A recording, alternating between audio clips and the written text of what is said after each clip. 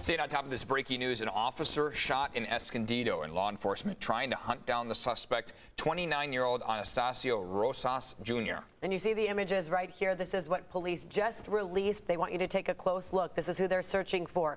Multiple agencies have responded. Roads are closed in much of the Escondido area. Very busy cross sections there. News 8's Chris Groves joining us live with the very latest on the search. Chris, what can you tell us? And Eric, Netta, look, we are in the middle of a manhunt here for Rosas, and Escondido is the epicenter. It is the location where Rosas shot that police officer allegedly with an AR-15 assault-style rifle.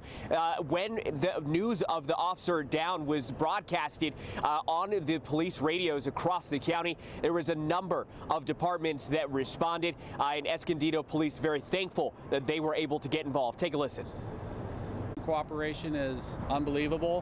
When we have this type of incident and officers put out an 1199, which is an officer either shot or in distress, we will get officers from just about every agency in the county rolling up to assist. And so, look, right now, this is a look at who they are looking for. The suspect, Anastasio Rosas Jr., a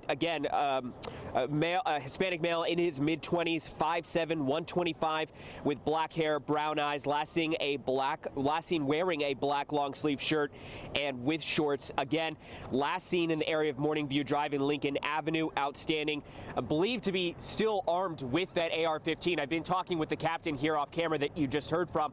And a number of different kind of facts about this case that are really just hard to believe. First of all, that officer that was shot by Rosas, we're told had to be actually transported by the fellow officers that responded to this domestic disturbance call, got him to the Escondido Police Department, and then got him into an ambulance at the hospital where he currently is right now. Again, supposedly in good spirits, has already been visited by the police chief, Ed Varso, here of Escondido Police Department.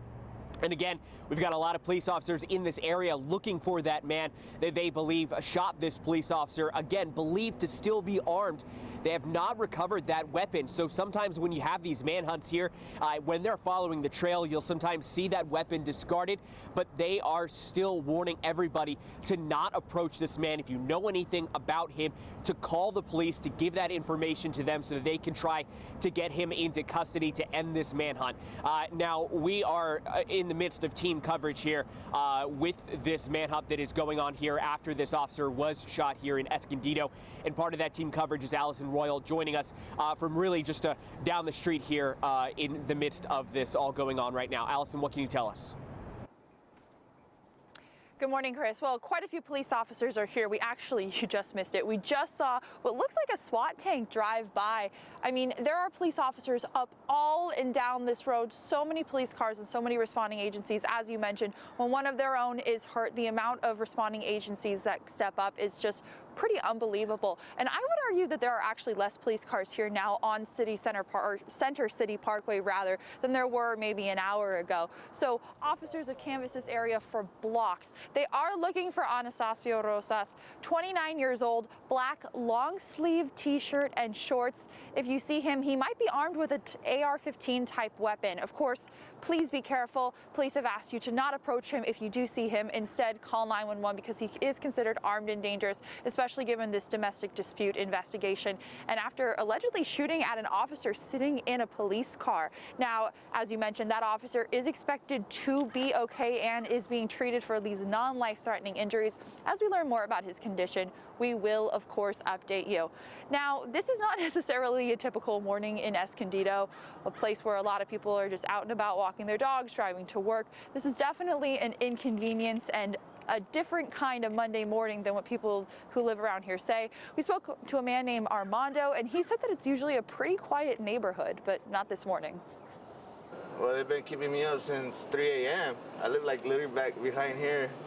So they just keep me up since 3 a.m. and that's it. I mean, it's crazy. I mean, I woke up and I saw on Facebook. And Rosas is still at large as far as we know. Of course, when we learn more about that investigation, we will bring you that information. Now, I'm going to send it over to Evan here in a minute. They're asking people to ignore Lincoln and Morning View in those surrounding areas if they can, or maybe give yourself a few more minutes for that commute.